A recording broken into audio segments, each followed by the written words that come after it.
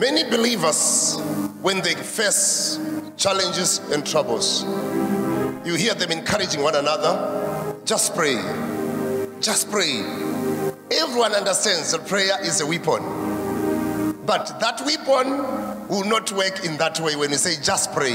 If just praying can produce results, then by today all of us would be having results.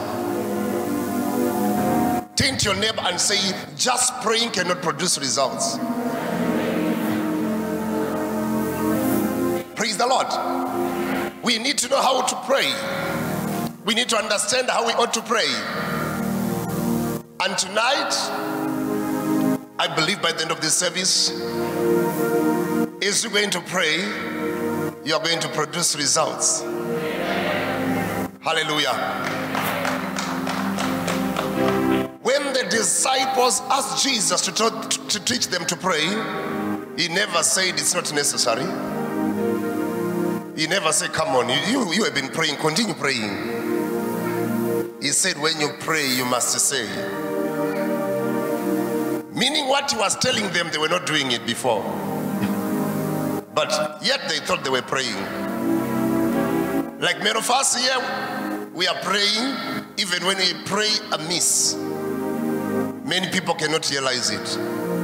But in the Bible, you can find words say praying amiss, or missing the target, or not in the right way, or with wrong motives.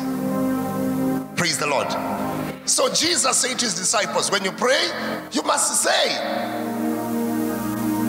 our Father in heaven. They are being taught how to pray now. Praise the Lord. Our Father in heaven, that's the starting point when you pray. When Jesus is saying our Father, he is addressing a group of people. But when it comes to an individual, it's like my Father in heaven. Praise the Lord. So when you start to understand what the Lord was talking about, then your prayer is going to have some depth. My Father in heaven. There are two things that you want to look at now.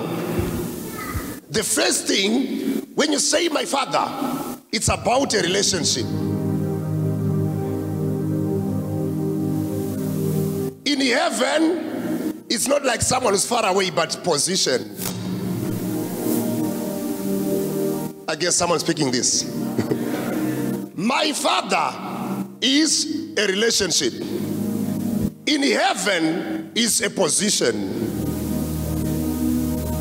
Praise the Lord. I'll explain it and you understand it.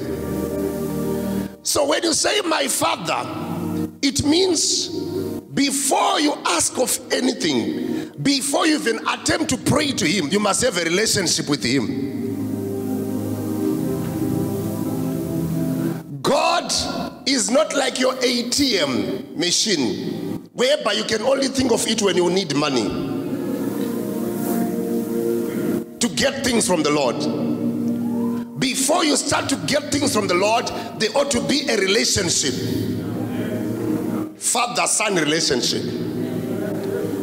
So when Jesus came into this world, whatever he was doing it for us. And he was expecting us to learn, how do we live like sons of God or children of God? Praise the Lord.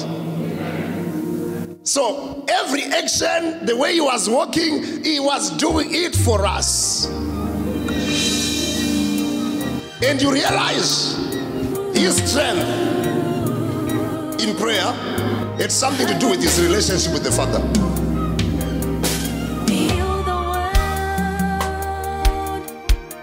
Spirit.